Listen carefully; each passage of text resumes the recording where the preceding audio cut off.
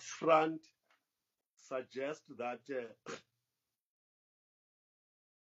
after the presentation, let me say, Center for Business Public Service Innovation must present, and thereafter the Department of Public Service and Administration, and then we take discussions and clarity questions after both those presentations, if members agree with that. Chair, that would be in order. That would be in order, Chair. Thank you so much. Okay. Let me, without any further waste of time, check with the Secretary if there are any apologies for today's meeting and whether the meeting is correcting. Thank you, Chair.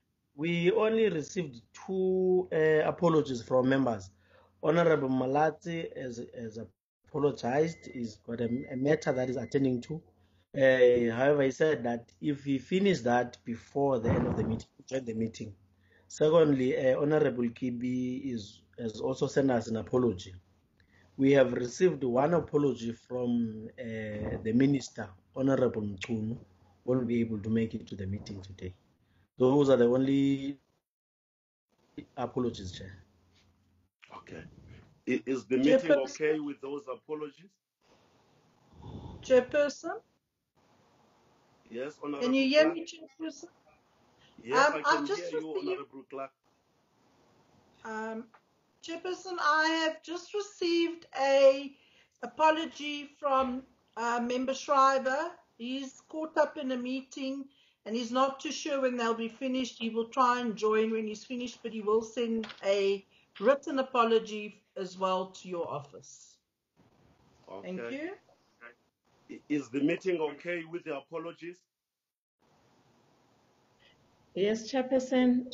I think we should note the apologies presented to the meeting. Thank you, Chair. Thank you, Honorable Maluleke.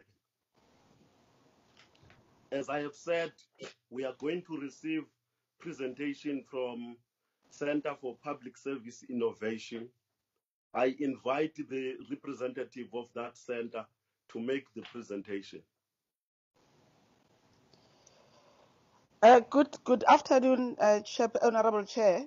This is Lydia Sebokedi. I've switched on. Yes, Lydia Sebokedi, the acting ED for the Center for Public Service Innovation. I am going. Yes, so I will be doing a very short presentation. I have about 10 slides that I will go through. Before I go into the presentation, I just want to highlight a few things so that members understand the kind of environment that the CPSI is operating under. With dwindling budgets, we know the pandemic has also forced us to create a new normal in terms of innovation, a need for agile procurement. Just for members to know that CPSI is operating with very limited human resource capacity. We have about 10 staff members in the line function. We have 5 SMS members. That includes the acting ED and the CFO. So it means we only have 3 SMS members in the CPSI with an operational budget of about 40 million. So I thought, let me put that in context before I go into the presentation. The next slide, please, Pierre. Can members see the presentation on? I can see the presentation. Yeah, I can see it on my side. Okay. So that's the content of the presentation, the areas that I will cover. We all know that the mandate of the CPSI is derived from the Public Service Act, which locates the responsibility on the minister. We recently reviewed, when we were preparing for the strategic plan, we reviewed our vision and we confirm it as it is a solution-focused public sector through innovation. Our mission is to entrench an innovative culture and practice in the public sector. We are a very small organization with only 2 programs. The first one is administration, which has those 3 work streams. And the second one, which actually does innovation, is called public sector innovation, which also has 3 work streams, which are research and development, solution support and incubation, and then the last one, which is enabling environment. That's the structure. As I indicated, very small outfit. The executive director post is still vacant, and I'm acting in this position. We have all in all 31 posts, but currently only 28 are filled.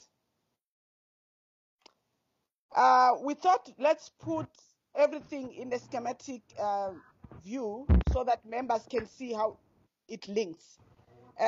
If you go to outcomes, as CPSI, we decided to have only 2 outcomes. That is innovative culture and practice of the public sector entrenched. And the second one is effective corporate governance. Our outputs are only 4, 3 of which are in the second program, which is public sector innovation. We will be doing, over the 5-year period and within the first year of the 5-year strategic plan, innovation, research and development initiatives will be undertaken.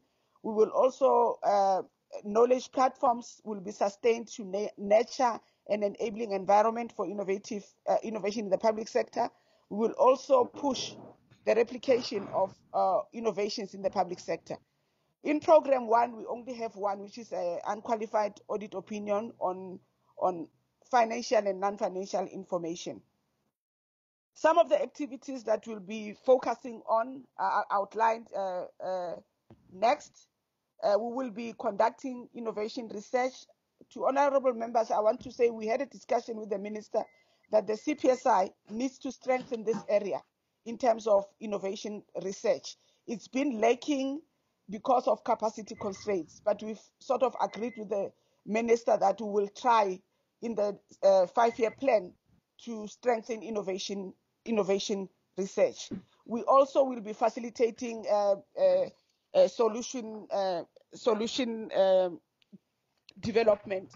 In this area, members, we're looking at working with entrepreneurs, with youth, through some of the programs that we are supporting is the hackathons, where we work with youth to find solutions that can be developed further to feed into, to solve service delivery challenges. I must say, within this year, with the pandemic, many young entrepreneurs have approached CPSI to collaborate with us in terms of finding solutions in some of the challenges that the country is facing at the moment. In terms of activities that we're planning to undertake, includes continuing with our knowledge sharing platforms. And I think with the pandemic, it has put things into a spin for us to look at other creative ways, things like webinars focusing on a particular area so that we continue to empower public servants. We are also looking at collaborating with the school, the National School of Government, to offer some of our courses, which includes design thinking, public sector innovation, to be offered online so that we reach a number of public servants. We will continue to also find these innovations. And again, I want to say to members, a number of innovations are coming out of public servants currently with the pandemic in play. An example of this is Charlotte Maxeke Hospital, which has come up with one innovation to deal with the pandemic. One big program that we have, it's about replication and mainstreaming of innovations. We are challenged in terms of, you find that a number of institutions, or for instance, have innovations that they've implemented, but you don't get a sense that there is uptake from other departments. So within this 5-year plan, we want to make sure that we actually make sure that that program starts to bear fruit. And we hope that with the experience that we are in now with the pandemic, many departments, provinces, we realize that once we come across innovations like telemedicine, online learning and so forth, that we actually can benefit more as a country if the uptake is wider. Members will know that there's a lot of challenges, I mean, with, for instance, in the higher education sector.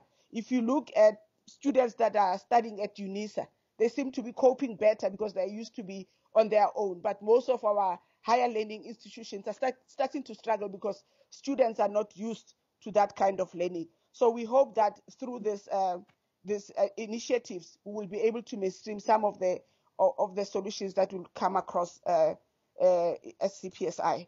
I'll go to the next slide. That is just a schematic representation of what I was saying. You can see, I know that DPME revised the strategic planning framework. That's our impact statement, which then leads to those two outcomes that I've outlined: effective corporate governance and also innovative culture and practice in the public sector entrenched. Then you have indicators under program 1, which is the number of unqualified audit opinions. If you go to program 2, you have outcome 2, which talks about the number of innovative initiatives enabled. When you go to outputs, then it sort of unpacks how you'll then try to achieve the outcome. I want to focus on program 2, which has 3 outputs, which I've already reflected on.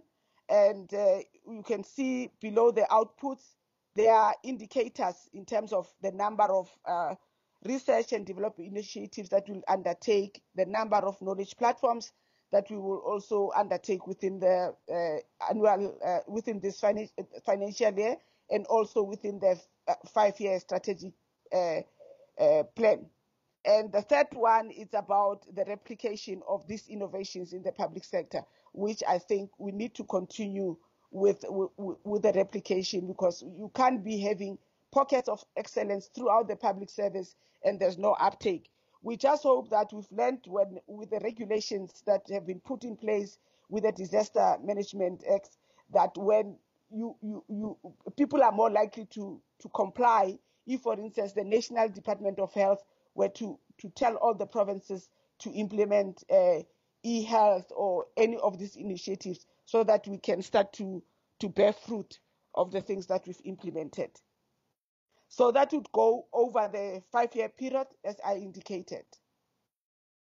The detail then follows, but I don't think members would want me to go into detail in terms of the numbers. I've also reflected on our budget. Members will see that our budget is actually, it's 40 million for everything, including salaries. And it's been an issue that has been raised that program 1 takes almost half of our budget. But we've been in discussion with Minister to find a way of repositioning CPSI to make sure that we release money from program 1, rather than for us to spend time boggled with compliance issues. We are proposing a new form of CPSI, which might be a bit leaner in terms of administration cost and so forth. But those discussions are still unfolding with the minister. You can see the spread of the budget between program 1 and program 2 in terms of what is outlined. But as it is, we only have about 18 million for the work, but that 18 million for program 2 also includes payment of salaries. I thank you. I don't know if there are any points that I need to clarify. If members have questions, we'll then take up the questions after the second presentation. I thank you, Chairperson. Thank you, thank you. Can the DG for department be ready for making his presentation? Because I understand the minister is not available for today. Chairperson, the deputy minister is in attendance. Oh, I was not made aware. Okay. Honorable Deputy Minister, let me allow you to make your opening remarks, therefore. before the presentation of the department. Thank you very much, Honorable Chairperson and honorable members. Let me again appreciate the fact that you have allowed us to come before you to present our strat plan and as well as our APP. And we are doing this at a time when, as a country, as the continent, and as the world, we are facing this challenge of COVID-19 pandemic. Can the minister show the face, please? Okay.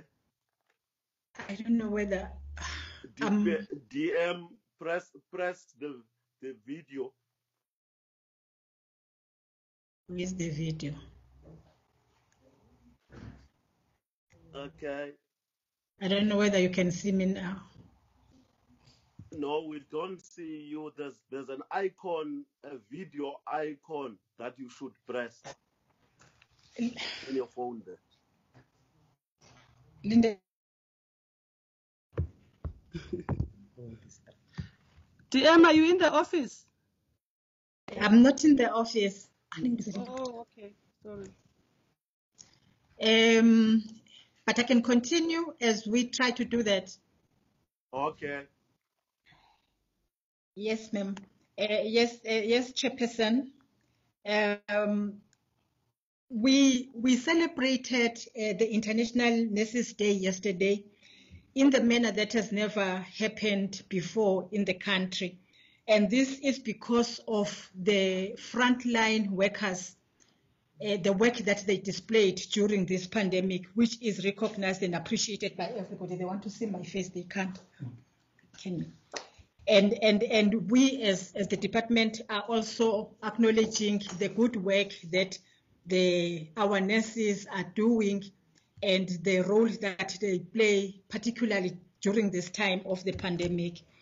And Chairperson, I also want to say that on a daily basis, we see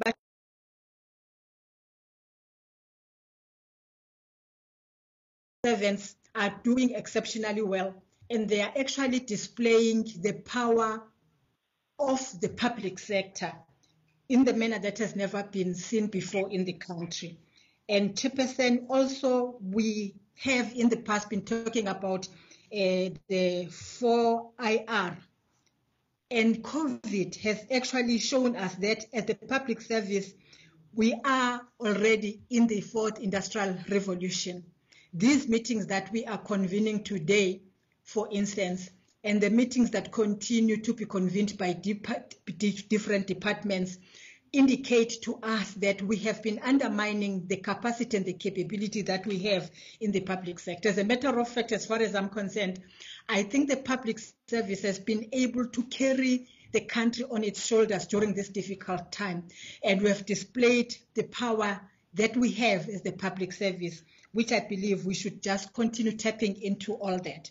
Having said that, Chairperson, just I think a few weeks ago, the Minister of Finance indicated that he is redrafting budget and is going to cut deep into departments' budgets. This therefore indicates to us that we will, as we present the strat plan, but we might be pushed into reviewing our strat plans and our APPs, following what the Minister of Finance has said and the fact that he will actually be coming back to Parliament to present a redrafted budget, informed by what we are faced with as a country today. So that will actually push all of us into reviewing our strat plans. But having said all that, we are happy, Chairperson, to present our strat plan for 2020-2025 and to present our 2020-2021 annual performance plan. And at this moment, I will request the DG to take us through the presentation. Thank you, Chairperson, and thank you, honorable members. Thank you, DM. Good morning, Chairperson.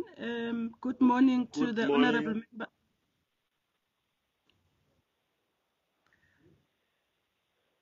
Can I start, Chairperson? Yes, you can. Thank you, Chairperson. Good morning to the honorable members and the Deputy Minister and everybody.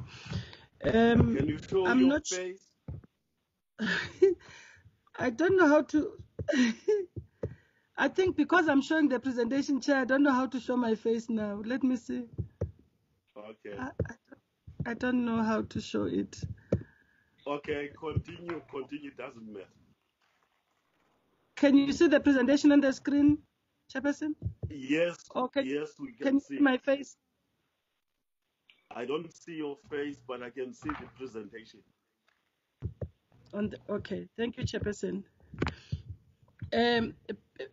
Basically, I will go through the presentation, but I will not go into too much detail on the presentation because the information has been sent to honorable members on time.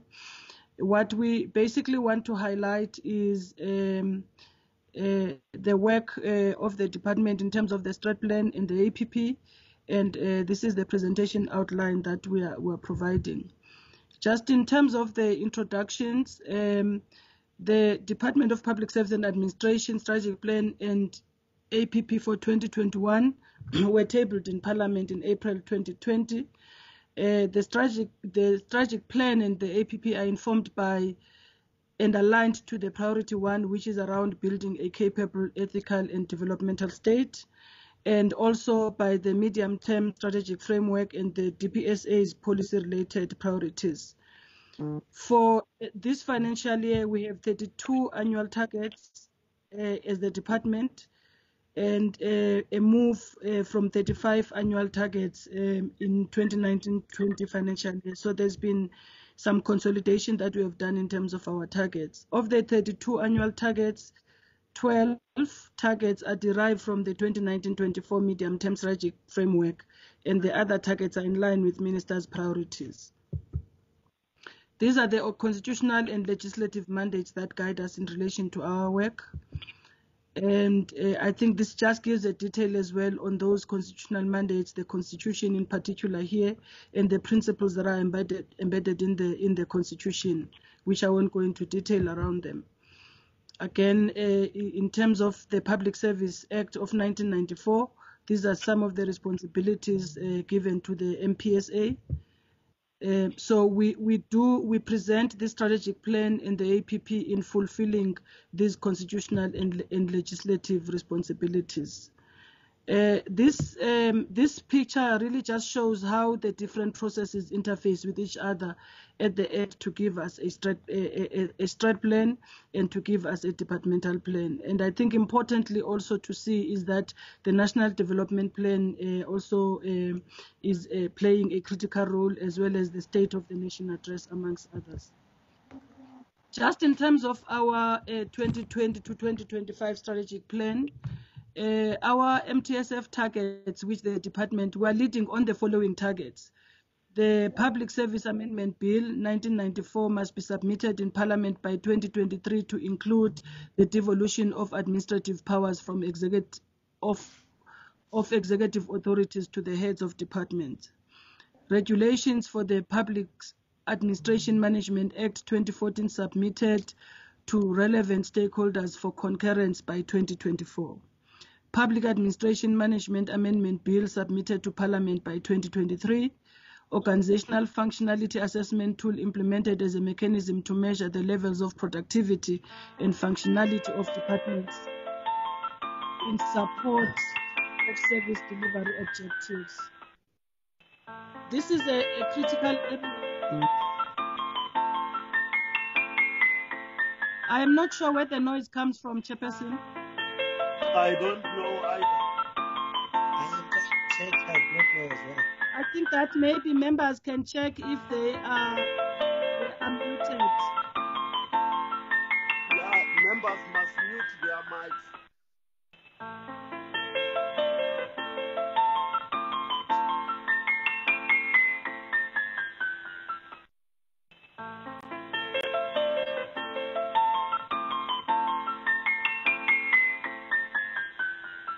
Who can address this? I hope we're not hacked again.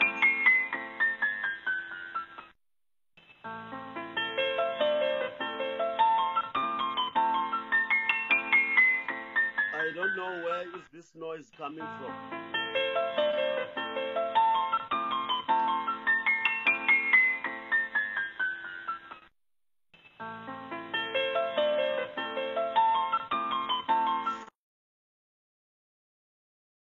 Okay. Chairperson? Chairperson, can you hear me? Yes, we can. Okay, Yes.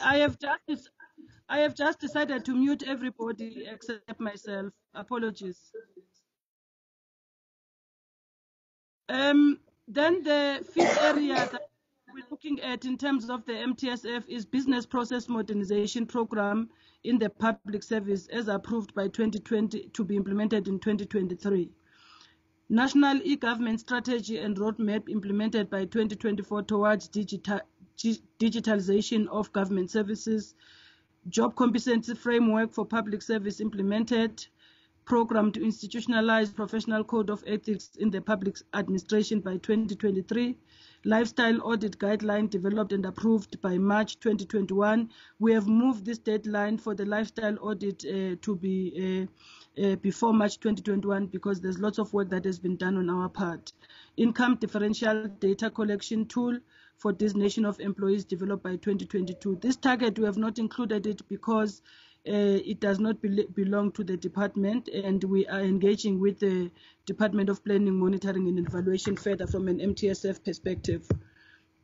Just in terms of Program 1, Chairperson, our targets in terms of the annual performance targets, we looking at monitoring our fruitless, wasteful and irregular expenditure, compliance with broad-based economic empowerment status monitored, draft public service amendment bill submitted to the Office of the Chief Law State Advisors for pre-certification. This is in line with our MTSF target. Consultations with the Department of Cooperative Governance on the draft public administration management amendments. We have drafted amendments, however, we need to consult. We can't take the process forward until there's agreement with the Department of Cooperative Governance. So there's a process in place in relation to this. A letter has been sent as well to Cooperative Governance. Regulations on selected areas of Public Administration Management Act developed. Review of the identified DPSA policies commenced. Annual report on the compliance by national and provincial departments with DPSA policies produced. The next slide, we look at organizational functionality assessment tool, which would be issued to national and provincial departments for implementation. The tool has been developed and piloted, and now it's a matter of ensuring that there's a wider rollout of the tool. We just looked at how we improve productivity in the public sector. Quarterly report on the compliance by national and provincial departments with DPSA policies. I think I'm repeating this one. In terms of Program 3, the public service employment and conditions of service, here we're looking at the wage setting mechanisms for the public service to be developed. We are currently still dealing with the wage dispute. However, there's work that's happening at the background in terms of wage setting mechanisms. A transitional plan for the implementation of the uniform job grading system, guidelines for the implementation of proposals on the reduction of costs in the public administration issued, program to improve management of discipline within the public service developed, implementation of the performance management and development system for heads of department, senior management, service and levels 1 to 12 monitored. The issue of discipline, Chair, number 4 in the public service, to improve management of discipline, which relates mainly to suspensions and all that's happening, is an issue that's a matter of attention. I'm aware that the portfolio committee also has given much attention to this particular issue, and therefore we should be able to develop the relevant systems that are required. We did indicate that our systems are still paper-based and it creates challenges for us to get information on time. There is PESAL, which departments are seemingly not keen to use PESAL to enter data in respect to the information on suspensions so that we can be able to monitor. In terms of point number 6, approved senior management service post-provisioning norms and standards issued for implementation by national and provincial departments. This is another area where we're looking at as part of looking at how we manage the cost in the public service, so that we ensure that we don't have too much numbers of senior management services members, but also senior management services members, we go back to post-provisioning and the norms and standards in relation to that and apply them. Quarterly reports on the compliance by national and provincial departments with DPSA policies produced. In terms of Program 4, audit report on the implementation of the national e-government strategy issued to national and provincial departments. This audit is in respect to implementation in the public service, because the e-government strategy talks widely about country e-government strategy, but in respect to the public service, there are specific areas that we are monitoring in terms of implementation. Public service data governance framework submitted for approval, status and recommendations for improvements on the public service information and communications technology infrastructure developed, public service information security standards issued to national and provincial departments, quarterly reports on compliance by national and provincial departments with DPSA. Chairperson, this is one area where the assessment that we've made, and I saw a report yesterday, I think it's a draft report that has been issued by the World Bank as well on the work they've been doing around ICT and digitization in South Africa, that we have lots of fragmentation as government, and we have lots of spending in this particular area. So it's one of those areas that have been identified for cost-saving mechanisms in the public sector, and that there's lots of fragmentation that needs to be attended to. In the next slide, which relates to Program 5 around service delivery support, here we're talking about looking at and revising our Batupile program, Public Service Month and Batupile Awards. We'll submit that particular information internally. African peer review mechanism, second generation country review conducted. The minister is the focal point for APRM in support to the work that's done by the president as the chair of the African Union. So there's a lot of work that we are doing as a country in support, or as the department in support to this work. The country is also due for second generation country review processes, and there's work we are doing in terms of getting the country review process to start. I think the targeted timeframes are around the period of August 2020. Business process modernization program targeted at all government departments. Quarterly report on the compliance by national and provincial departments. Chairperson, then there's a program that looked at governance of the public administration. Here we're looking at guidelines on conducting lifestyle audits. I've indicated earlier on that this deliverable will be moved in a little bit earlier, instead of when I was dealing with the strategic MTSF deliverables. Database on public service employees appointed as board members to entities compiled. Further category of employees in the public service designated to disclose their financial interests. Analysis conducted on adherence by designated employees from national and provincial departments to financial disclosure framework.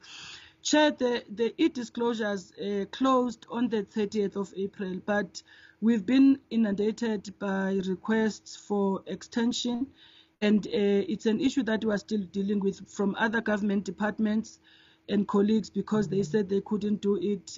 We're dealing with this matter, and we will respond to to those who have asked for requests for extensions. However, the system is web-based. Even though people are working remotely, they should have been able to do their declarations. They didn't need to come to the office, as the system is web-based currently. A cabinet memorandum on the retention of heads of departments will be developed. Job competency framework for the public service will be developed. Guidelines for senior management service members' participation in professional bodies issued to national and provincial departments. In terms of budget allocations, Chairperson, I don't know if I can ask the CFO, who is amongst us, to quickly just take us through the budget and then I'll come back and just highlight some of the key updates, issues that have since happened since the beginning of the financial year. CFO?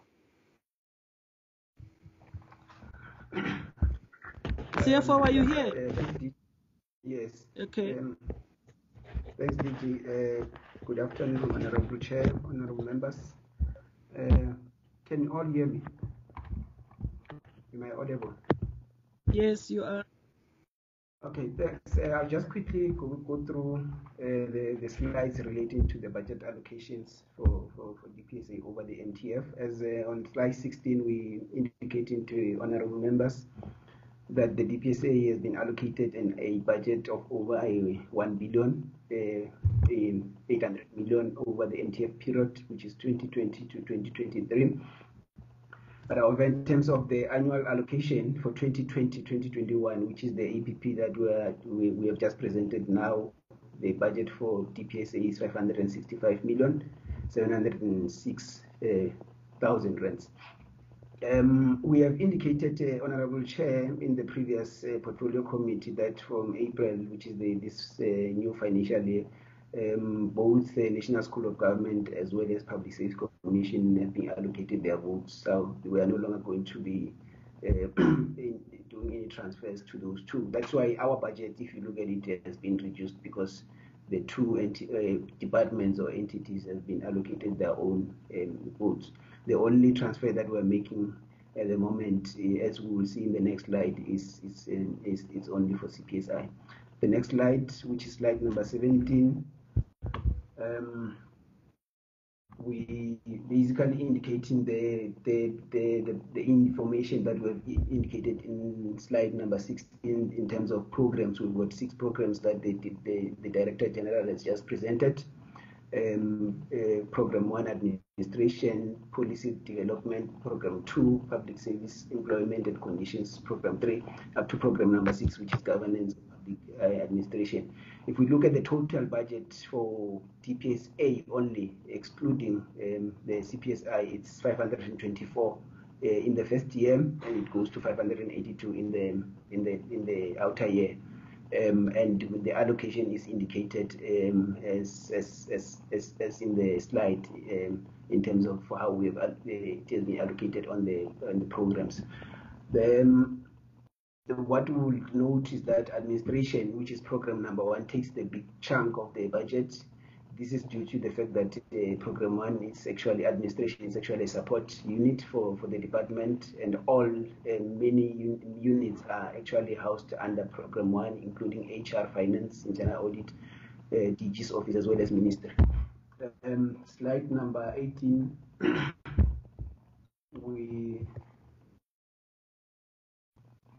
Slide number 18. The next slide, DG.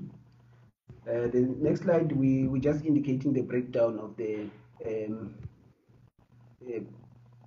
previous slide, DG, slide number 18. Yes, thanks. The slide number 18, what we're indicating, we're just indicating the pie chart in terms of how the budget has been distributed in the vote.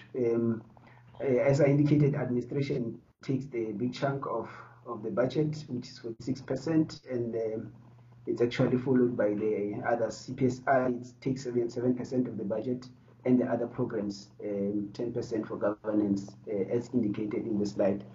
Slide number, the next slide, we actually indicating the next slide, which is slide number 19, the allocation in terms of the economic classification. Here we're indicating for economic classification, which is composition of employees, goods and services, transfers, as well as payment of capital asset.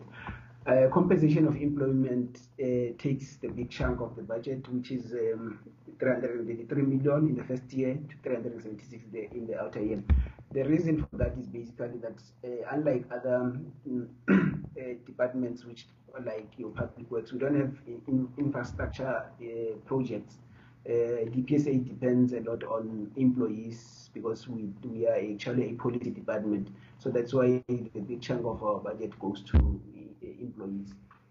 And it actually followed by goods and services at 33%, and transfers that we're making to basically the CPSI. I think that concludes my part in terms of the budget matters. Thanks, Chairperson. Thank you, CFO. Just now, I will take the committee just high level on some of the issues. There's been some questions around the issue of the wage dispute for the last year of the remaining agreement, and just as an update to the honourable members, that as the department we remain committed to implementing the agreement. However, there are matters that require collective attention. There is a dispute on non-implementation of the agreement that has been declared by the unions in the PSCPC, and the parties to the current dispute are COSATU unions as well as SAPU, which is South African SAPU. The PSA, NAPTOSA, and HOSPESA have indicated that they will be taking the employer to court. Conciliation of the dispute commenced on the 28th of April via a virtual meeting. And yesterday I got a letter from NEHAWU, I think, that indicated that they are pulling out of the dispute, out of the process, because they want arbitration. And I think tomorrow we're having a meeting of the ministers, mandating ministers committee in relation to how the matter will be handled forward. We are supporting, we have proposed as a matter of regulations that a regulation that allows the bargaining councils to be able to meet and deal with some of the critical disputes like this dispute should be included in the review of regulations or in the regulations in relation to level 4, and we're still waiting to see how that process will come out. I think I'm going to jump and go to the next one. On the Auditor General matters, I would want the CFO to give further detail on this issue, but we didn't have irregular expenditure for the previous financial year. So the irregular expenditure that we're dealing with the 18-19 financial year, we incurred an irregular expenditure of 310. The report that I've received is that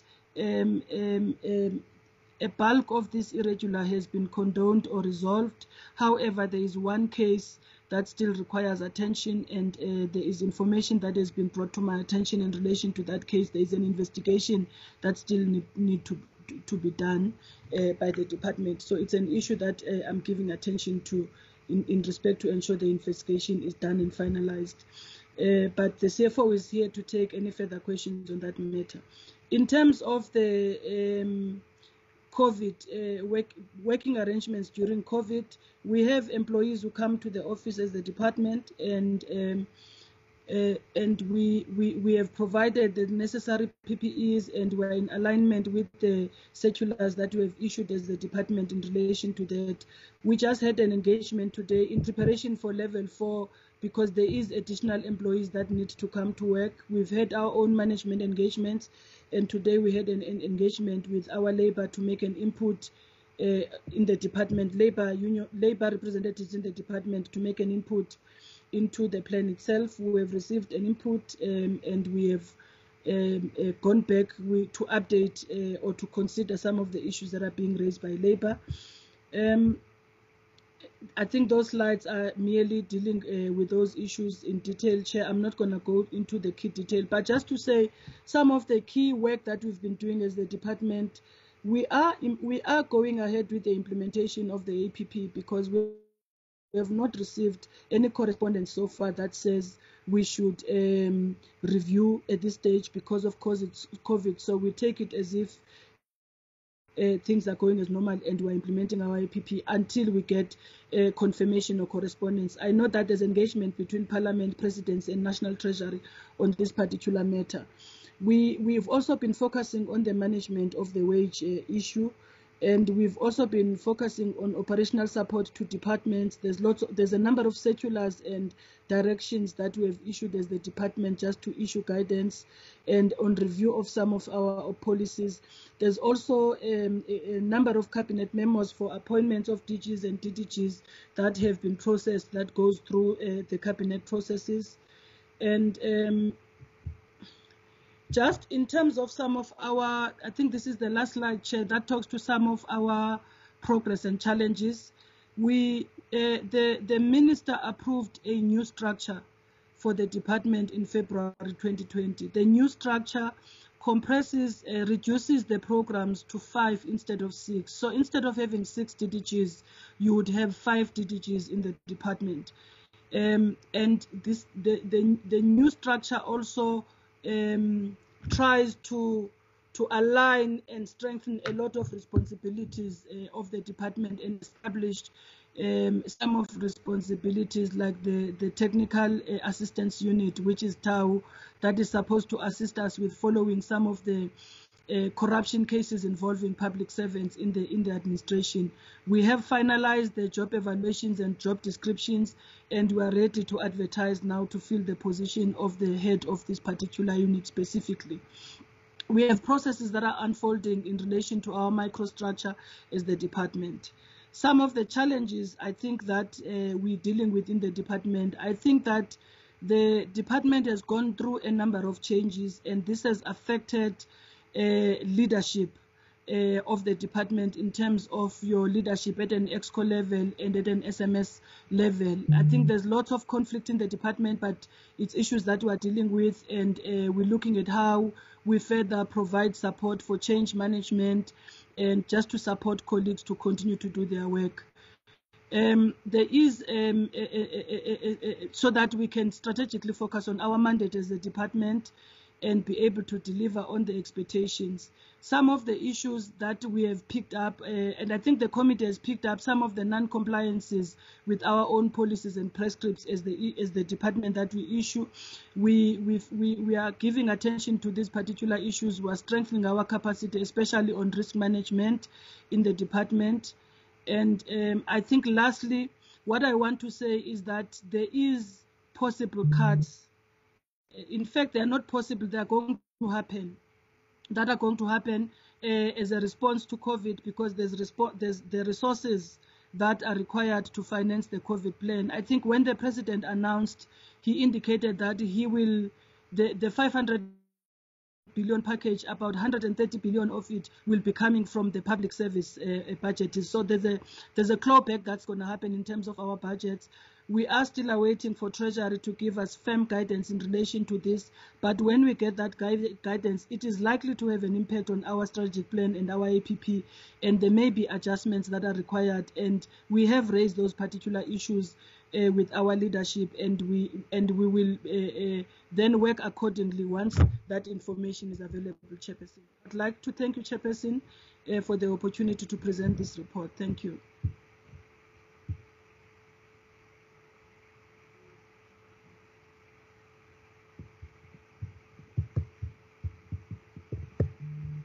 Chairperson.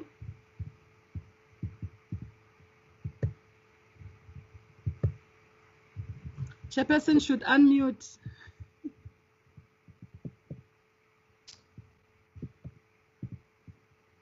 Okay, I think the Chairperson has got a slight issue there.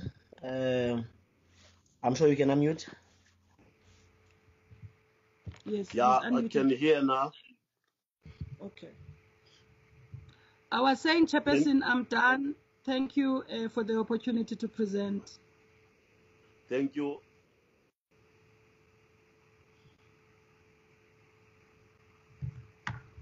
Before I give the honorable members opportunity to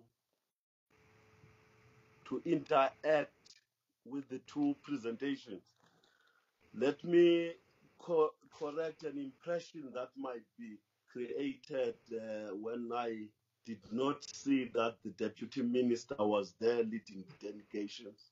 See, when we are holding meetings in a very awkward environment now through Zoom. Honorable DM, I know that when the minister is not available, the deputy minister take charge of the delegation. So I want to apologize for that. Can the DM hear me? I do, Chairperson, and I'm okay. Yes, I'm okay. Did you hear me, DM? Yes, I have heard you, Chair. Okay.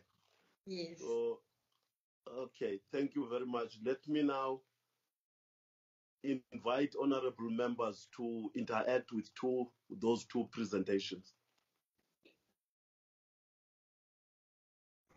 Can the slides be removed from the screen now?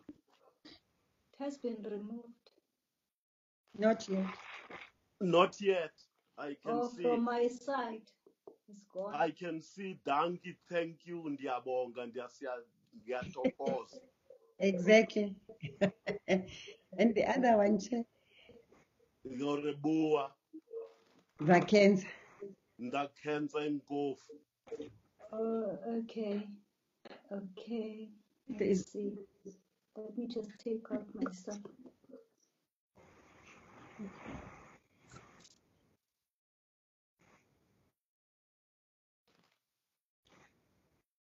Chairperson, Yes, Mantu, I can hear. Mantuli. Okay, Mantuli, you can shoot.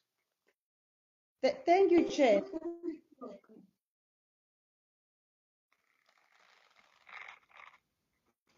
Yeah, that's good now. Thank you, Chair.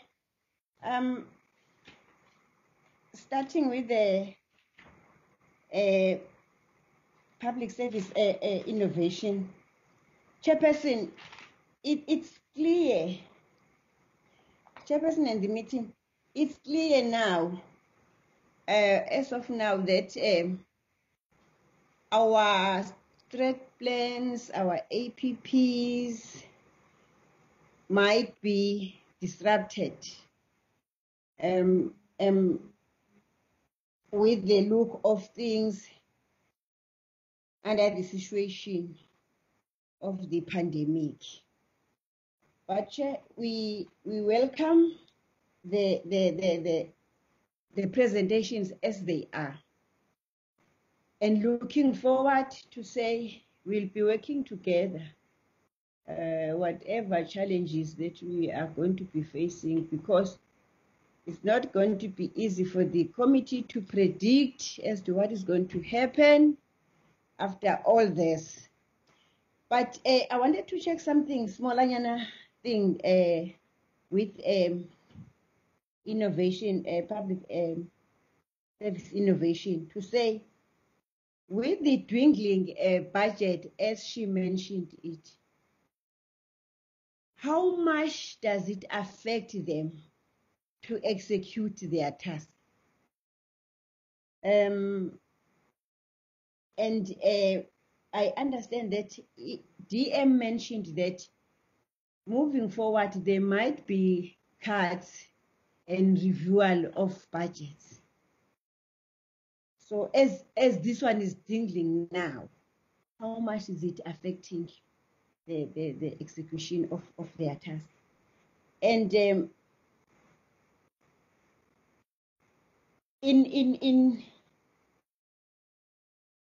she mentioned the online learning.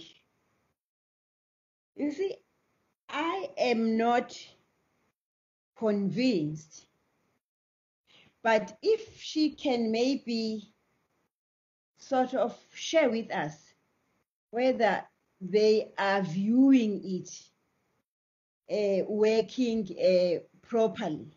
I am not convinced, with the understanding that it's not every learner that has got a smart gadget. That is number one. Number two, the inequality is still creeping our social lives, because you'll find that hence the learners are away from the institutions. Some of them may be in the remote areas where there are no networks. And in that regard, for me, those learners will not benefit under this situation. That was with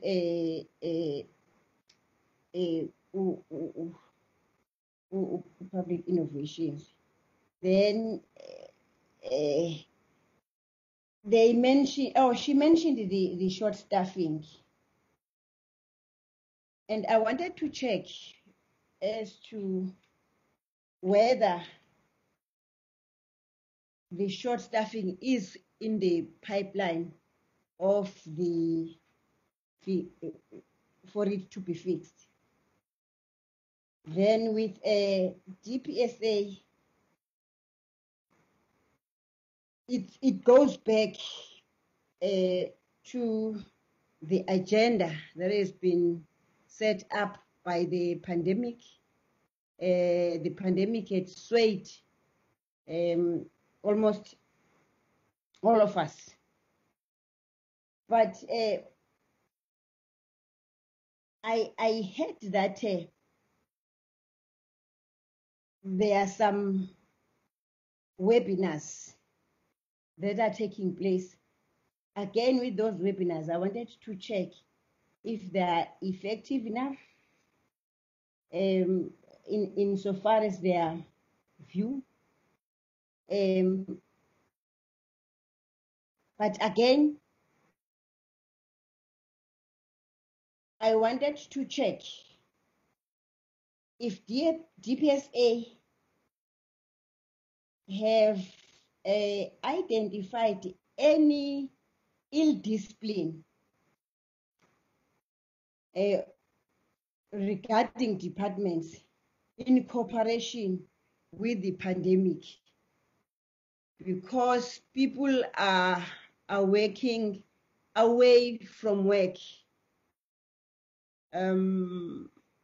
working away from work. Are people disciplined enough to be effective, or people some have just assigned special leaves for themselves? Because this is the time where we all need to be joining hands and working very hard towards servicing our people.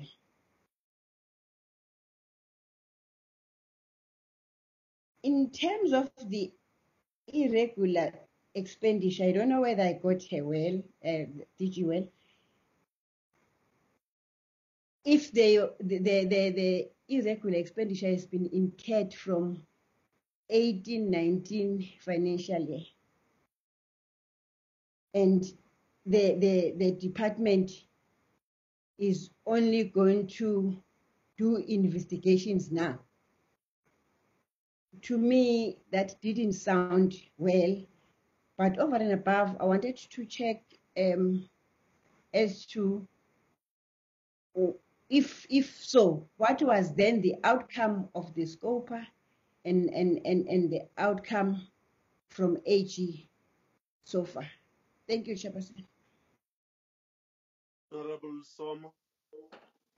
Thank you, Honorable Chair. Good afternoon, colleagues, and Honorable DM and the team.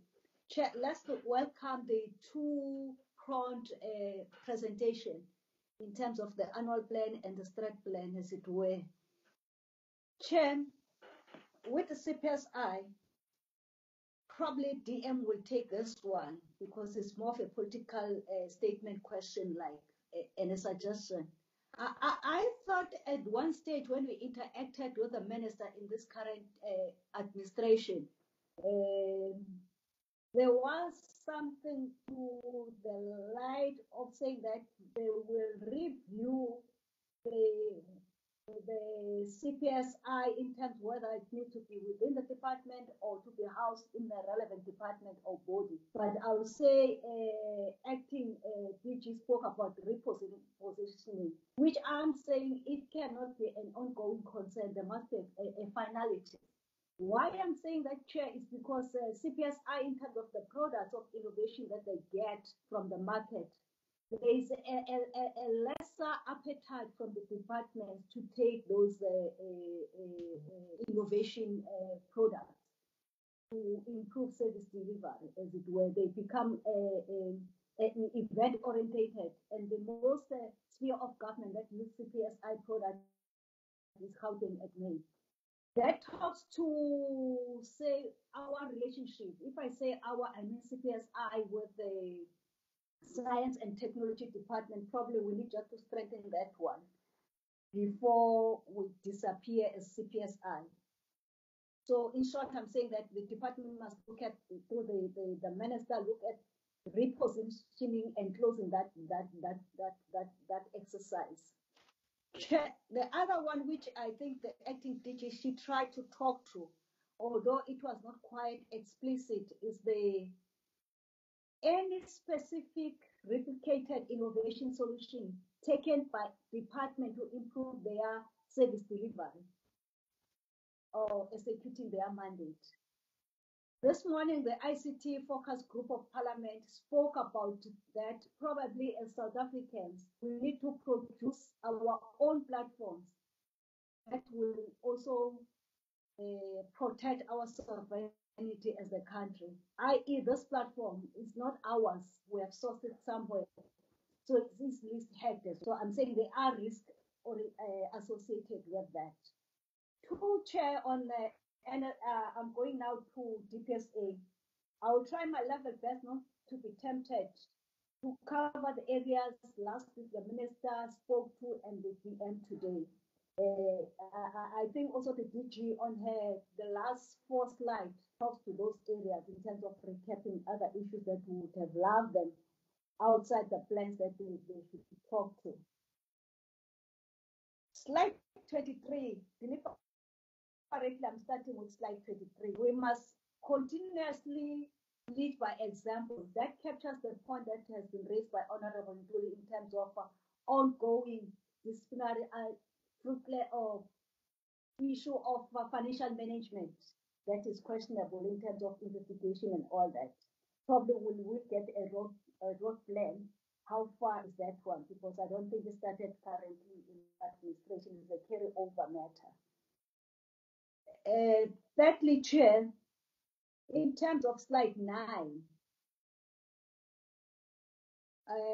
it does give a worry and a sense of discomfort from where I'm seated, where the predetermined objectives in terms of the year, in particular the finalization of the submission of the PSA bill to Parliament in the year 2023. Probably I'm raising that from an uninformed position. What is the roadmap in terms of the targets that will make us take the department to take almost 4 years, 3 years? Because the 1 year of the 6th Parliament is gone, so we're left with 4 years, which means Parliament will be then under pressure during towards the closure or towards the elections. Then we'll be also looking at the bills. The House chairpersons of the chair of chairs did raise that issue. We are aware of that, that we mustn't put Parliament under pressure in terms of the bills that will come across the end of the term. And I'm raising that one, that it needs to be looked at, because how do you measure a thing that will be measured by the incoming Parliament? That becomes a problem. Then I'm talking to slide 9, Chair, in its totality, because it makes difficult in terms of the predetermined objectives, which are not measurable, which are not quantified, and then you are unable to do a robust monitoring thereof if there are no roadmaps that given that will say, finally, you do have a sense of comfort. This exercise or this bill will be concluded at this time. Noting that it still has to go to the National Council of Provinces as well. Slide 12, Chair.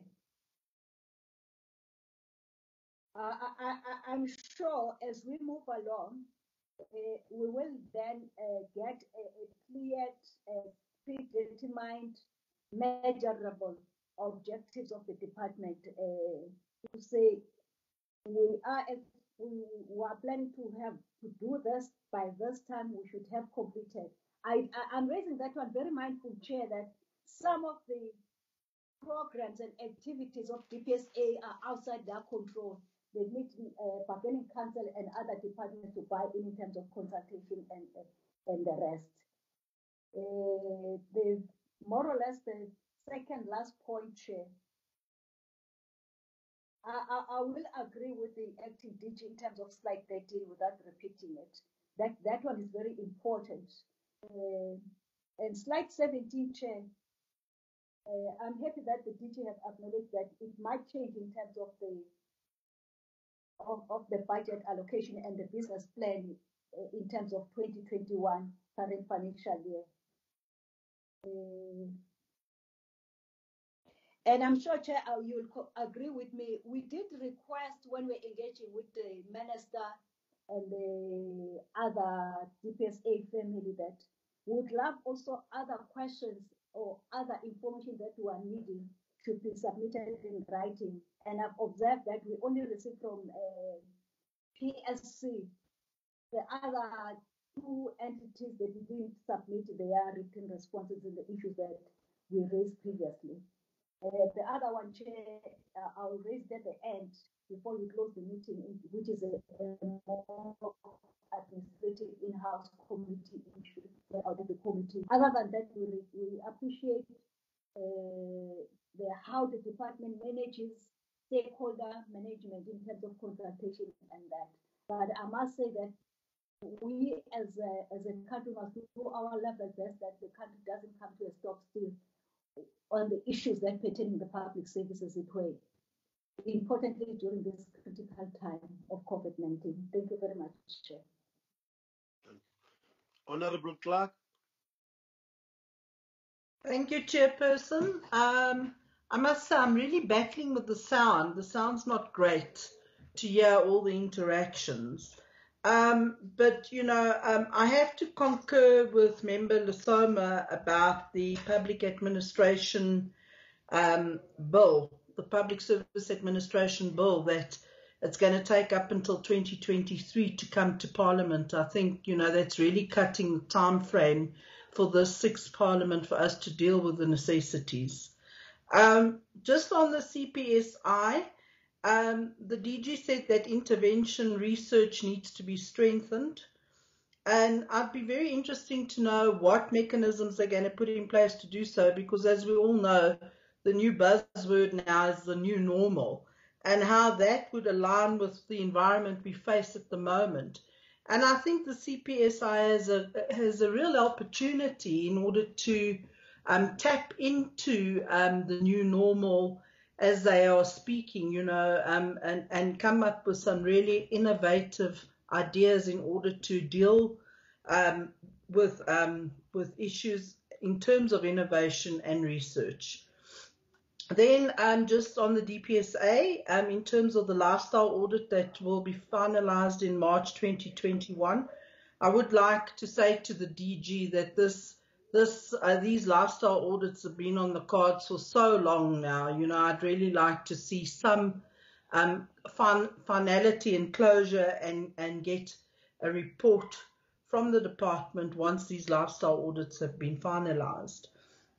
At the last meeting that we attended in Parliament before COVID-19, we had a very big discussion around the disciplinary cases, Chairperson, and I would really like to see a report coming back to this committee to see how far we are and what strides we've made in order to deal with all the outstanding disciplinary cases.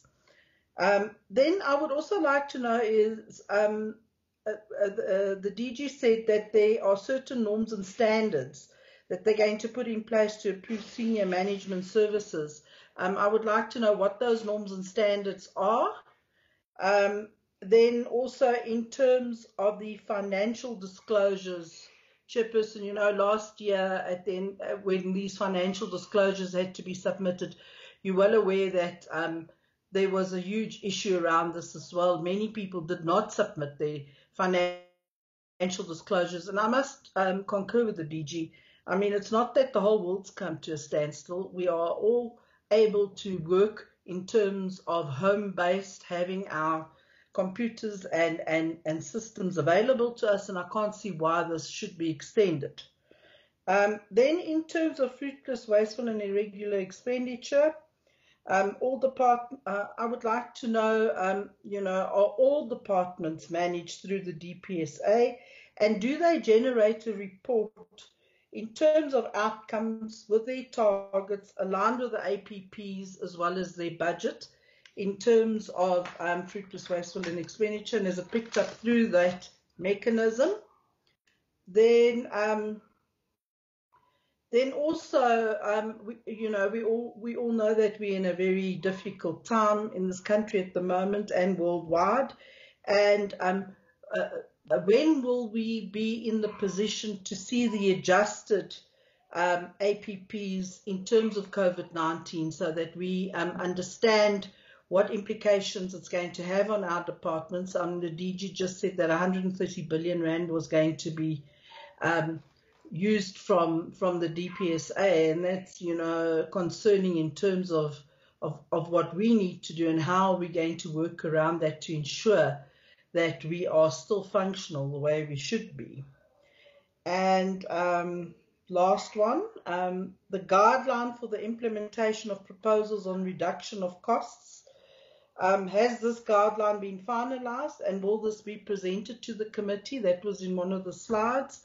Unfortunately, I didn't have the presentation in front of me, and I had to try and follow from my phone, which wasn't a great situation.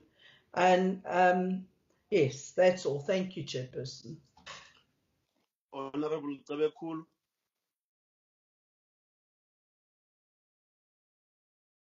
Honorable Tabekul.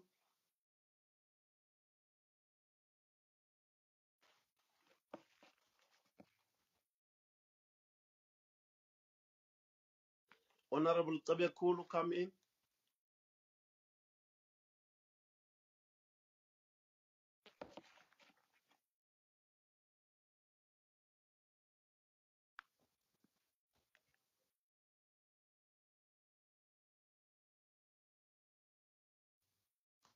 Honorable Tabekulu, can you hear me? Chair, if I can just assist, Honorable Tabekulu and Honorable Celesta, they're struggling to get in. Oh, what? Yes. They have noted, they have raised hands here. Yes, they have, but they're struggling not to Honorable come back. Tabekulu. Okay. Honorable Maluleke.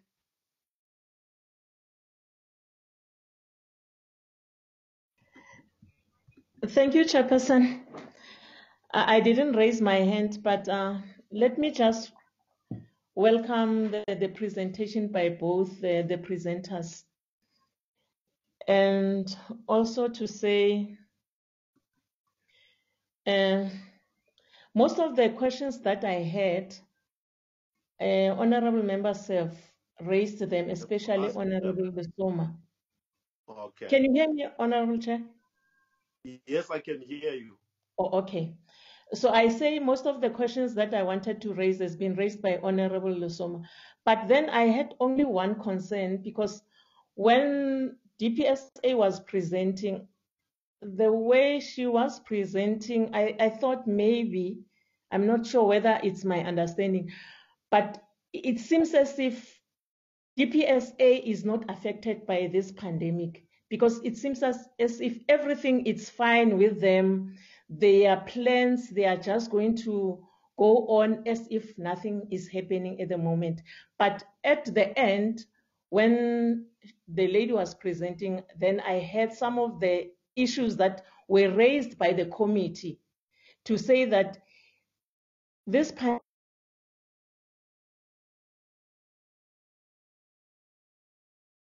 pandemic is going to affect some of the targets that so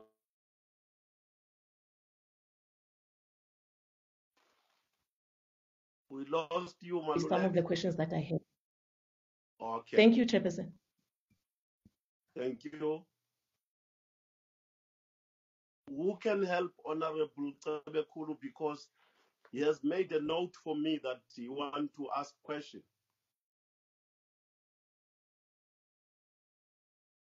Honorable Tsabekulu?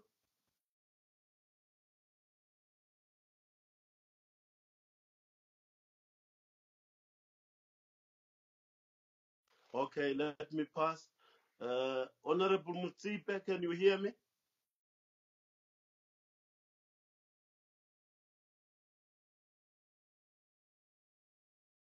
He has got a similar problem like Honorable Tsebekulu Chair. Okay.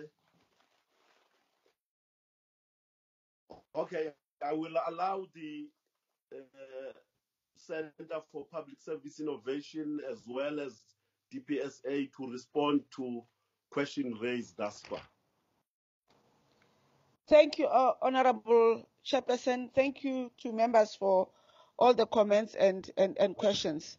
I will start with the first one regarding the dwindling budget and how is it affecting CPSI in terms of execution of our tasks.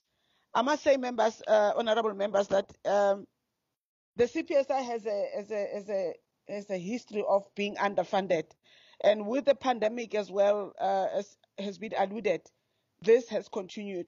But I think if the proposal to review the CPSI comes into place, we may be able to reprioritize some of the funding. I can give an example now in terms of some of the reprioritization that can come into play. With the new ways of interacting, for instance, we could have been in Cape Town today for this meeting. So that in a way saves money in terms of travel, overnight accommodation and so forth. I must say as well, we have a proposal, a document that we've put together. It's still work in progress, where we are trying to advise the minister in terms of how we can reconfigure the organizational structure to make it more aligned to allow us more to deliver on our mandate. With regard to the online learning, honorable member, I take your point. It is still very challenging to connect everyone. It might need for us as a government to look at a hybrid model. We have innovations that we found where a well-resourced school is linked to a school in the rural area. Obviously, you'll need some connectivity for that kind of setting to happen.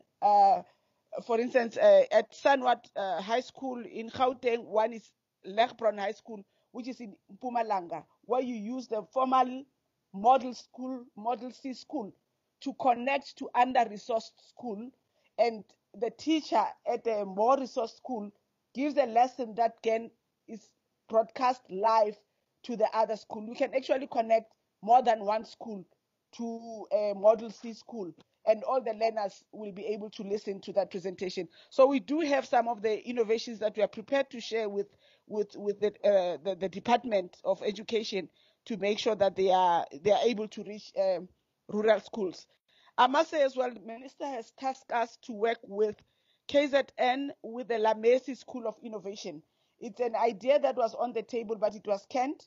Just before the pandemic, we were in contact with the KZN Department of Education to see if we can revive the School of Innovation. Many learning points will come from that engagement, and we will be able to share with the other departments to adopt those. It will remain a challenge because, as you know, even with not everyone has a smartphone. There's a lot of challenges in terms of connectivity. Broadband is not up to speed as well, and all those things. In terms of short staffing, we are currently in a moratorium to fill posts. and this is related to the other process of reviewing CPSI. We have a number of people who are on contract, who are contracted for a short period to help us with challenges that we face. But we are hoping that the process of repositioning the CPSI will sort of unfold at a quicker speed so that we can deal with some of these challenges. Honorable Lesoma, it's true, we need to really work with the minister in terms of this review. I can still say that when we had a meeting with the minister just before the lockdown, he had indicated that we need to meet with him and the DPSA to take this forward. I've also alluded to the members that we already have a draft proposal in terms of which the Functional Assessment Committee can consider as one of the ways of reviewing the CPSI. With regard to replication and uptake of innovations in the in departments, Honorable Lesoma, it's still a challenge for the CPSI to have some of these replications taken up. But I can give honorable members a few examples, or just one example. We had one innovation which is now actually relevant for the pandemic as well. It's called Vulamans, and it was done in partnership with the Water Research Council and the University of Stellenbosch. What it does is that it's a point of use filtration system. So we actually replicated in Limpopo, and we've been selling that idea to other provinces, because if you install a JoJo for water supply and the water is not filtered, you may still be giving people water that is not clean. So if you put the filter within the JoJo tank, then at least you are safeguarded. It's sort of made sure that the water that they are getting is actually clean water. Honorable Clark, yes, innovation research is actually still a challenge as well. But what we think we are going to do going forward is to collaborate more closely with research councils and, for instance, foresight practitioners. And because we only have one research person within the organization, we cannot run away from outsourcing some of our work. You can imagine if you only have one person responsible for research throughout the year, obviously you won't be able to do much. And because of the pandemic as well, we are forced to align our work to what is happening currently. We've already kickstarted projects for this financial year, and one of the discussions that we had is that research needs to be relevant to what is happening, because that's important information and knowledge that will be needed post-COVID. For instance, we said they might look at, what is happening in the country or in the continent in terms of the pandemic response. We also said we need to start to create a repository of innovations that are coming out in terms of addressing the pandemic, especially in South Africa. I think I think I've covered all, but if I've missed any question, I'll ask my team is online as well to come through to try and respond to those questions. I missed comments by Honorable Motsepe because of the connectivity problem. I thank you, Chairperson. No, we are going to read the both Motsepe's question and Nkebekulu's question. I will ask the secretary to do that so that those questions are on record. In the meantime, can DM respond to her questions? Thank you very much. Thank you very much, Chairperson. I will just respond to a few questions, and then the team will cover other questions. On the issue starting the process to review CPSI, that process is ongoing. The minister will take the decision based on scientific and factual information, and he has put those in the process. In fact, he's put those into action so that at the time when he's due to decide on where to place or locate CPSI, that is not just based on what things, but based on facts and scientific information or research information. So yes, it is ongoing. On the issue of bills submitted, to take note of that, taking into the fact that even Parliament still has its own processes that might take longer.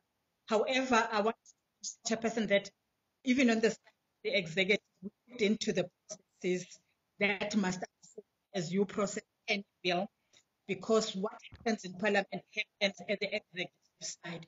But we take into account the issues that are raised by the members of the portfolio committee to say maybe 2023 might be too late. We look into it, it's possible to shorten the period.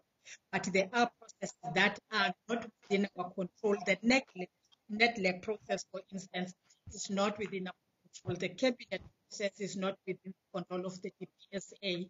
And sometimes we have got to take these to public for comment for over a long period, depending on interest. I want to believe that many people might have interest in this amendment bill, but we take note of what has been said. On the issue of financial disclosures and the request to extend period, I think she explained as the department, we take the lockdown as not being leave for people that are supposed to be at work. It's not a holiday time for people that are supposed to be at work.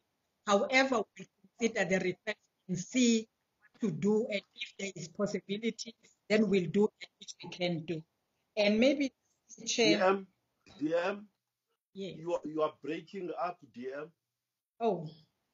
Yeah, you are breaking up, and the members are struggling to hear you. Oh, I don't know. Can you speak again? Do you hear me, Chair? Now I hear you. You were breaking up a lot. Okay. Maybe I was on the last by Mr. Maluleka, which I wanted to respond to say he was, I think she was saying the department makes the presentation is no COVID-19, no pandemic. Maybe just to mention, Chairperson, the process of developing a stretch plan and APP, they started long before the pandemic, to the extent that even the budget was presented in Parliament by the Minister of Finance before the pandemic. As of now, there's not been any changes on the budget itself, and therefore we can't change that which we have done. But as soon as there are changes that are indicated, that will require us to review, that we'll do that. And of course, as the DG explained in her presentation, we do accommodate some work that will come as a result of the pandemic, how the public sector is responding and how the public sector is affected by the pandemic. We do take into account all that, as probably you've also heard from the presentation from the CPS. Thank you very much, Chair. Thank you. Master, can you put the questions from Honorable Motsepe and Honorable Cebekhulu? And in fact, we request the DG to answer other questions. Oh, okay. Master, can you read the questions from Honorable Motsepe and Honorable Cebekhulu? Thanks, Chair. I will try under the circumstances, Chair. The one that I see here is from Honorable Cebekhulu. It's directed to CPSI. He is asking, when is the permanent appointment of executive director be finalized, since there's an acting director? Another one is from Honorable Clark, directed to CPIS as well. It reads as follows: CPIS it's critical for them to have a decent research department in order to function. I do not know how they will fulfill their mandate with only one researcher. I think it's a comment, Chair. The other one is from Honorable Cebekhulu. He is asking, on part of investigation, some employee quickly resigns once they feel investigation are in place. and have scorned to take employment in other departments. It seems as a concern from Honorable Cebekulu, or maybe the department can clarify what then happens when a public servant has been investigated. Is that a public servant allowed to go to another department and get employment? Yes, Chair. I think that's about that. Those are the ones that I can actually find now, Chair. Okay, here's another one. Honorable Cebekulu, what recommendation does Center for Public CPIS can provide, knowing and confirming the challenge of tool of trade and network problems in certain areas? Chair, those are the only ones that I could find on the chat. There's another one now that has gone through from Honorable Mutsepe. Can you Yes, read that? yes. I have just saw it now, Chair. I'll read it as it is, Yes. Chair. Is there any project that the center is busy with right now for COVID-19? If there is any, can they tell us what it is? Number 2, did COVID-19 pandemic contribute towards prioritizing certain projects? Number 3, the 2 South African techpreneurs that have created a trailblazer COVID-19 test kit that provides results in just 65 minutes. Has the center made any contact with them on how they can discover this creation? Those are the questions, Chair. Thank you. Thank you, Mastor. Can the center and both the center and the DM respond to those questions read out?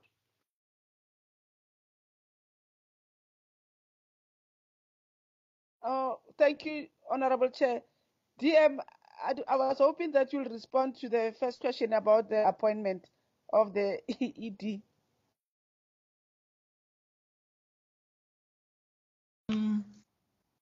I think let that form part of the questions that we will answer in writing, because I don't want to brainstorm it. Yes, but I think we'll be in the process of appointing, because we have tried our level best to fill vacancies, particularly those of strategic positions such as DGs and so on. But to give the correct and precise answer, can respond in writing unless the DG has an answer. Thank you, DM. I will take the questions that were asked. I think that the comment from Honorable Clark, it's also our concern that we are really understaffed in terms of researchers. A question, I didn't get it quite clearly, Honorable Chair, but it has something to do with what CPSA would propose for lack of tools of trade and connectivity, if I'm correct. I think CETA needs to be engaged. Remember, our connection even today is made on CETA infrastructure. And I think as part of solving these problems, CETA needs to be engaged to make sure that when people work offline, having meetings through platforms like Microsoft Teams, the connectivity must always be up to scratch. I'm not sure what route can one use, but within the MPSA, we have what we call the OGCIO in DPSA, which are probably, because they are responsible for policy, might be a route that we may need to take to make sure that they ensure that connectivity stays up to scratch. And then in terms of projects that CPSA is busy with in terms of COVID, I mentioned in my presentation that we wanted to explore digitizing the screening form as a start, just to see which obviously we want to, because we are sharing the building with DPSA, we were hoping that we will engage with DPSA to make sure that, because our entrance is one, that our online screening form should be, I mean, now it's paper-based. You can imagine somebody who has to consolidate that information on a daily basis. And as you come in every day, you need to fill in your name, your ID, all those things. But if that was done online, then the form would be pre-populated with your contact details, and you'll only complete, those screening questions and also your temperature. And it will be easier for the department to then consolidate that information when it's needed. The trailblazers on COVID-19, we have not made contact, but I'm told that the Department of Science and Innovation is actually working with them.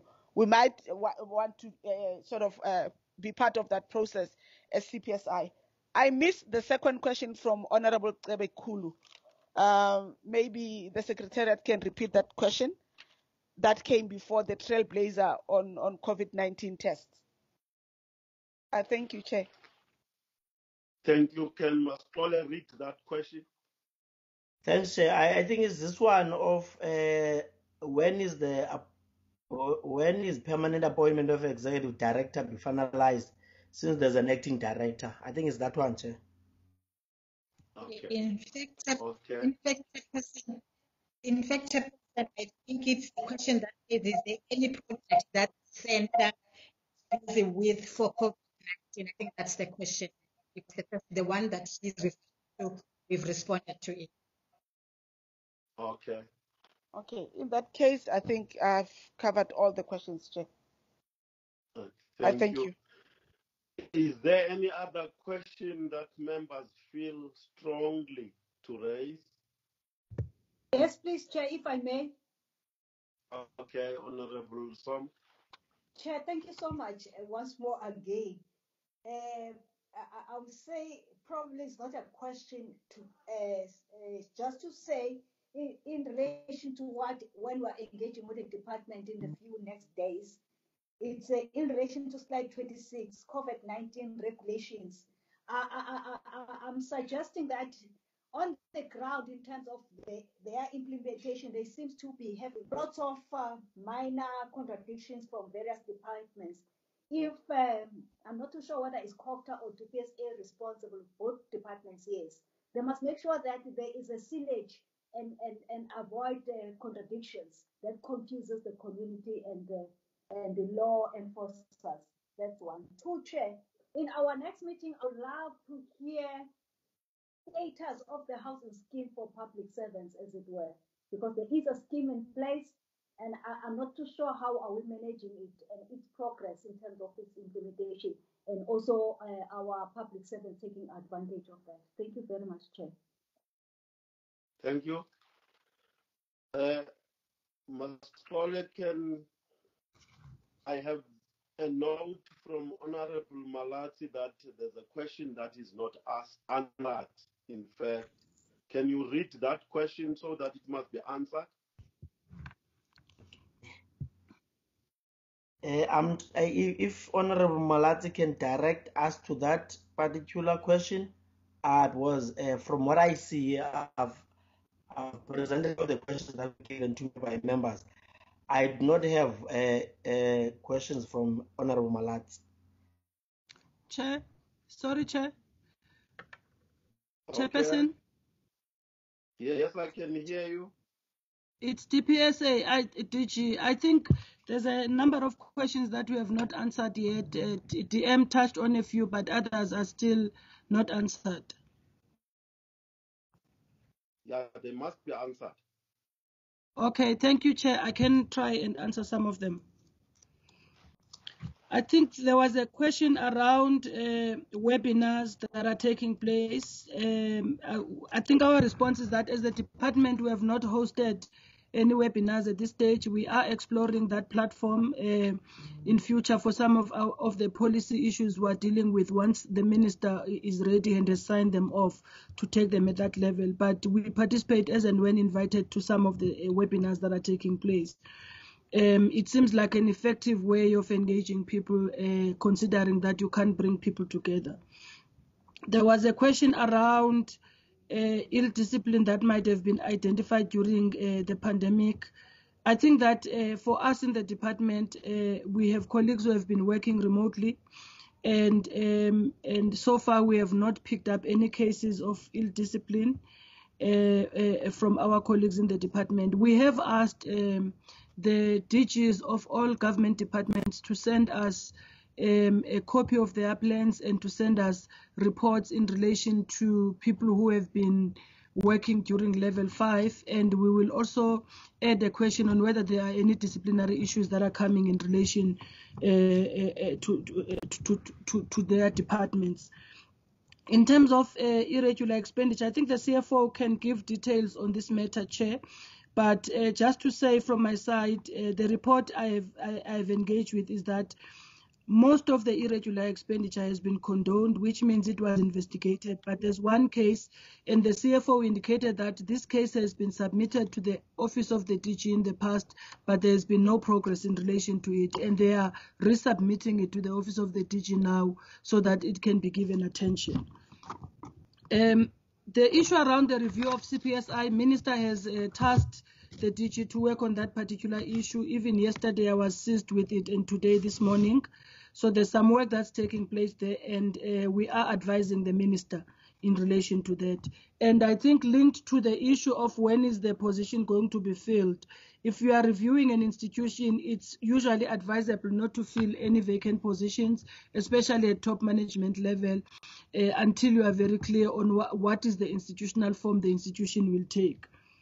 There was an issue around slide 23 on ongoing disciplinary plan. I think we take the feedback. It relates to this particular case I'm talking about, that relates to the irregular expenditure that we are responding to, and we will certainly we can share the information on progress of this case, Chairperson. It hasn't, the investigation has not started, and it will. There is a finding from AG, but my understanding is that the investigation has not started yet. So the investigation will start as soon as possible because the information now has been submitted to my office. In terms of slide 9, yes, we note the issue, Chairperson, about the timeframes. These are given to us through the MTSF process, which is coordinated by DPME. However, in our own discussions internally, we have said, let's look at the timeframes where we can finish or complete work earlier. Let's develop our plans. Let's ensure that we complete earlier so that we can reach the desired outcome before the time frame is given. Until a review process for the MTSF, the timeframes stand as given, but there's nothing stopping us from our APPs to relook and review the timelines, and we're having that conversation internally in the department. Slide 12. I think here the issue is that this is our APP. So the APP is not going to give you the detail that members are looking for unless the members actually give us that information and ask for specific detail, because the APP is a planning tool, so it highlights the deliverables for the year. So what you see in our annual performance plan is things that we need to deliver for this particular financial year. There's an issue around slide 13. There's a request that we must submit in writing. There's questions that were asked previously and we must submit in writing. We apologize for that, Chair. I'm going to follow it up and ensure that we do submit in writing responses to some of those questions that were asked previously. The lifestyle audit guidelines, as I indicated earlier, we have had a discussion about this internally. I think the bulk of the work has been done. But remember, honorable members, that from our side as DPSA, it's purely the guidelines. Now, we still need to engage and consult with other departments, but COVID has also brought lots of challenges around consultations with government departments. But we do think that now in level 4, it's much more better because there are people who are working who are accessible in a number of departments. The numbers are higher compared to level 5. So we should be able to do this. Certainly, this work is going to be completed in the current financial year. And I think we are targeting to complete within the first quarter of the current financial year, which is the quarter that we're in. In terms of the disciplinary cases, yes, we will provide a report to the committee in relation to this. The issue about post-provisioning as it relates to norms and standards is the post-provisioning is about really the system that you work in to determine how many positions should be SMS senior management services in a department, and what positions lower there should be lower than that be considered. So that's the work that we are doing. Again, it's in our APP for 2021. So it's a deliverable that there is work that must be delivered in the current financial year in relation to that. In terms of the 130 billion budget I was referring to, the 130 billion amount I was referring to is in context to the speech of the president when he announced the 500 billion package, that some of this amount would come from government departments, not from DPSA, but from government departments. Obviously, from all the departments, there will be something that will be taken from them, but we are waiting to hear from Treasury in relation to specifics on that. We are affected by the pandemic, certainly, but remember, we are not a service delivery department per se, we are a policy department. So remote work is much more better managed in our space compared to other spaces that may be service delivery or that may have other challenges.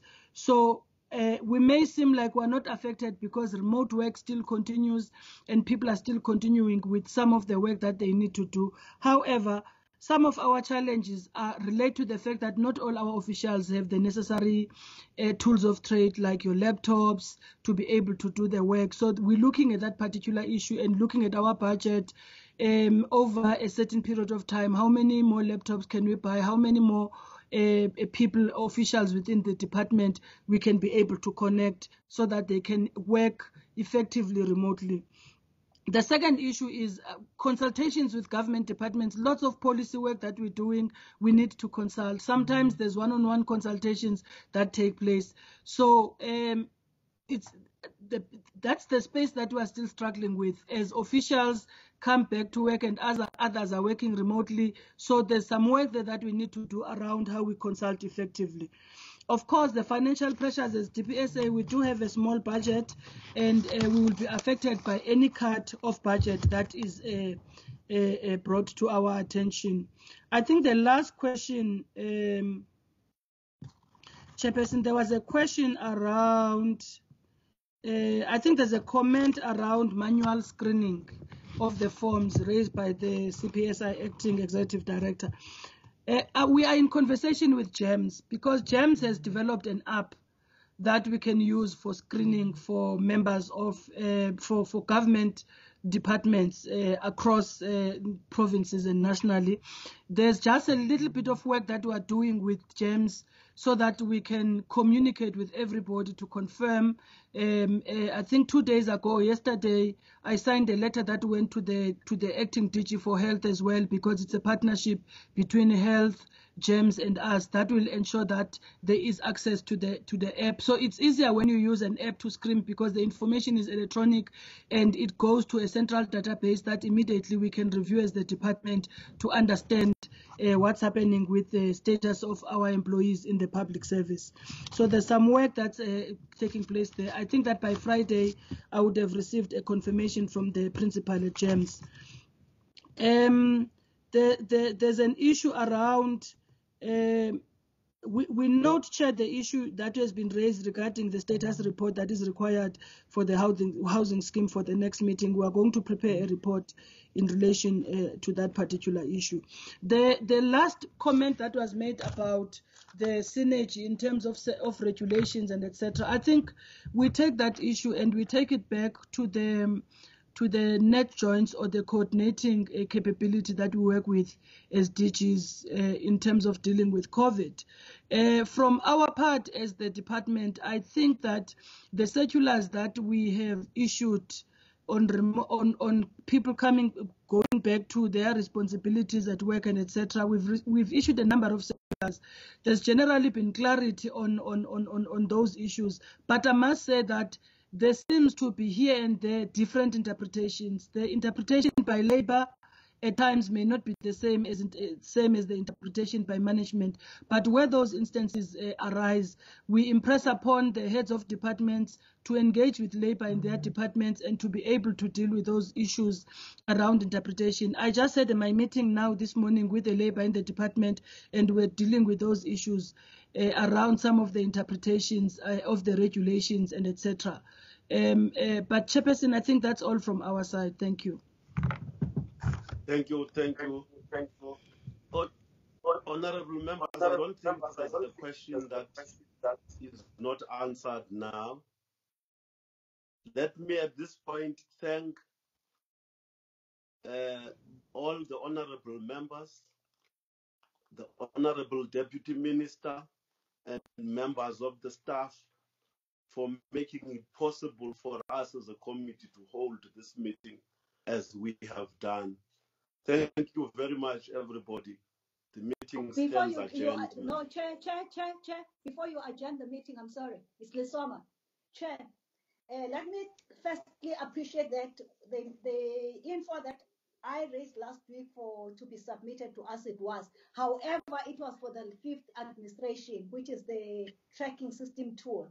If we can get the ones under your leadership, because the one that we have been given is under Honorable Maswangani, which is the 5th term chairperson. If we can do that, Chair, I can be very much happy. Thank you.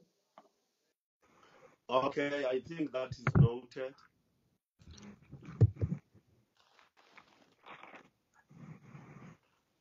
I see a question, when is the next meeting? The secretary of the committee will make members aware of the next meeting very soon. I'm not going to answer it now here.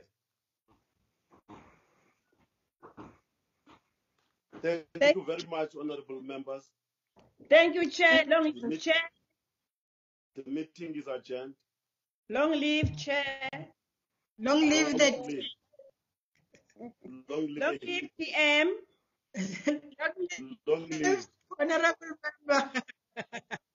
Okay,